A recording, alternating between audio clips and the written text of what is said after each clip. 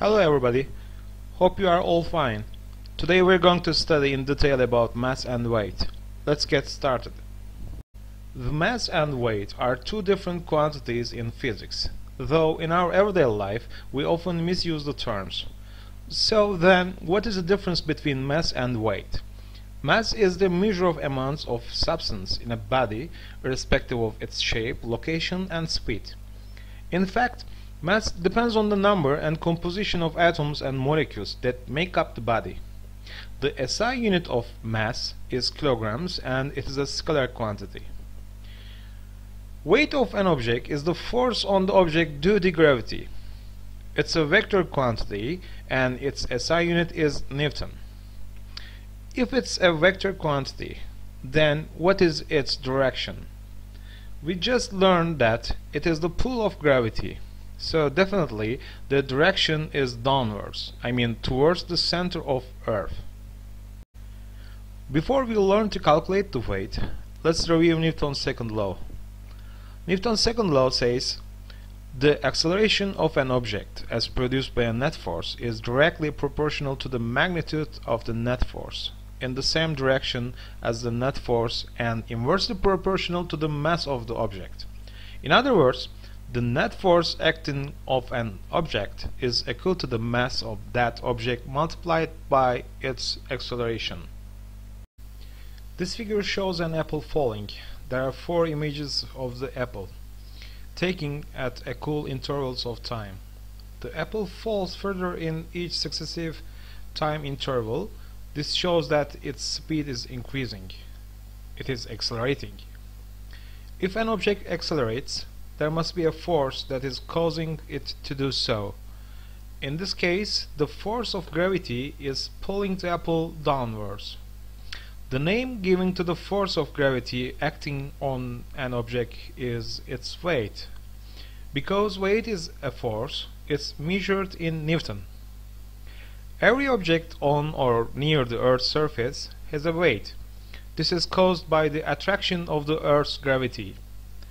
Because the Earth pulls with the same force on every kilogram of matter, every object falls with the same acceleration close to the Earth's surface.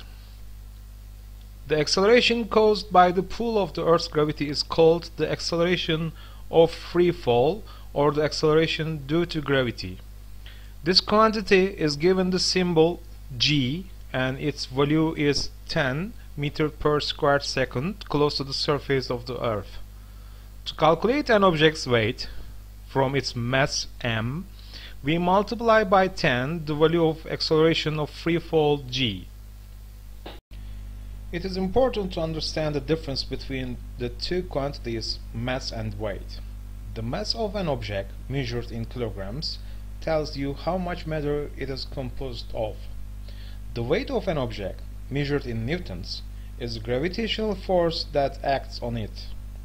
If you take an object to the moon, it will weigh less than it does on Earth, because the moon's gravity is weaker than the Earth's. However, its mass will be unchanged, because it is made of just as much matter as when it was on Earth. When we weigh an object using a balance, we are comparing its weight with that of standard weights and the other side of the balance.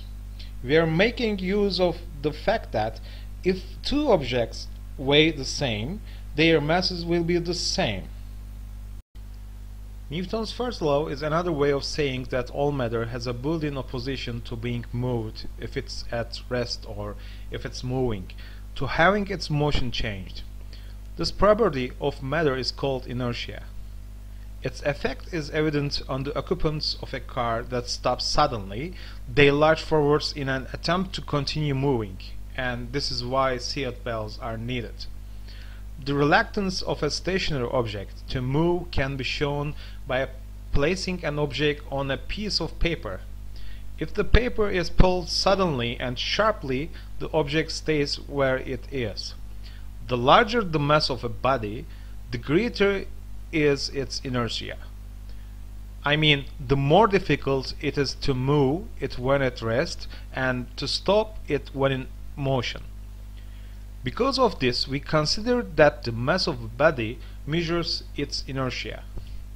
This is a better definition of mass than the one given earlier, in which it was stated to be the amount of matter in a body.